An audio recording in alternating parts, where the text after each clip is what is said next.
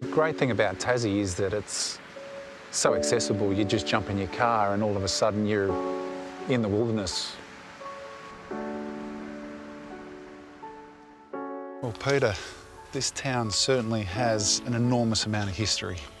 It certainly does. What brought people in the area originally was harvesting the huon pine, which was much sought after for boat building. And back in, I think around about 1876, gold was discovered in one of the creeks not far from here, and that basically triggered off the gold rush.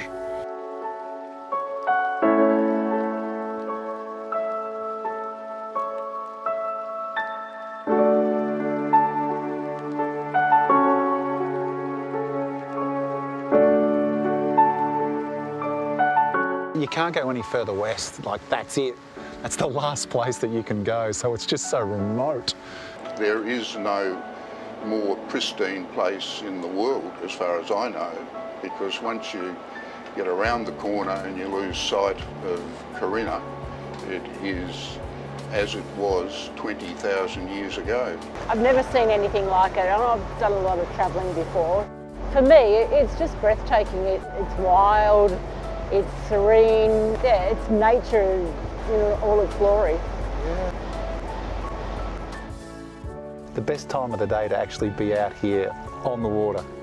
Do you pinch yourself sometimes? I have to sometimes, yes. This is really something else here. I think I'll really miss Corinna when I leave.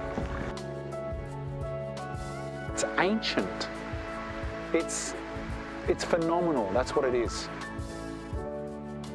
And that really makes you feel alive.